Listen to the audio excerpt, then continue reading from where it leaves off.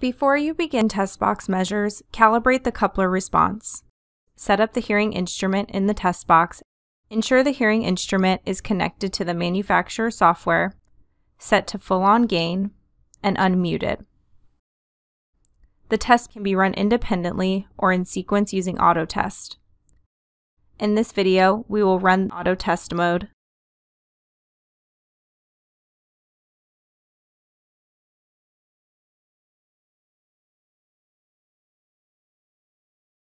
To select which test you would like to run in auto test mode, click Setup.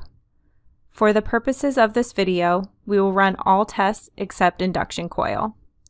You can choose which test you would like to run based on the purposes of your testing.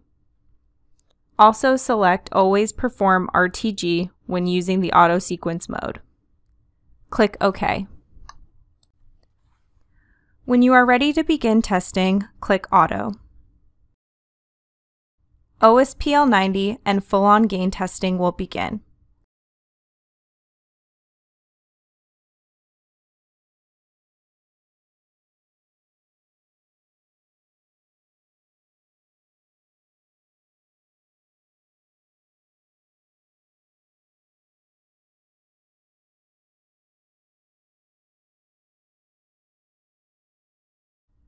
Once the sequence hits reference test gain, you will be instructed to turn the hearing aid down to the reference test gain setting.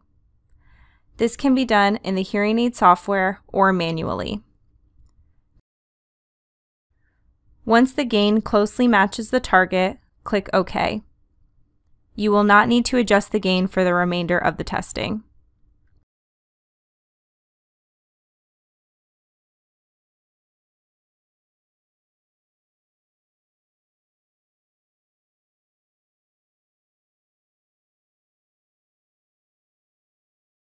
If at any point in the testing the software states it is not responding, allow the test to finish.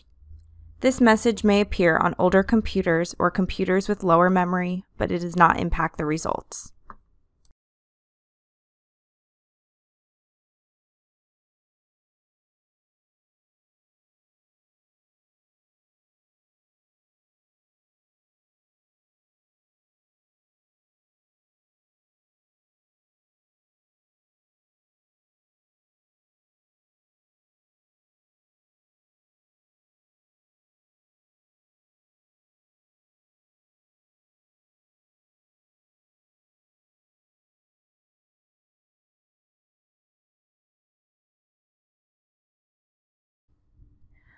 Once the testing has completed, you can view the results of each test in the bottom left corner of the screen.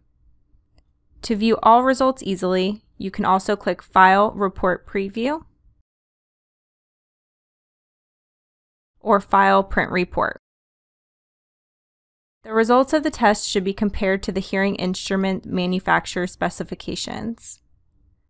The allowable tolerances can also be found in the Help section. To see these, click Help, then click References and Tolerances.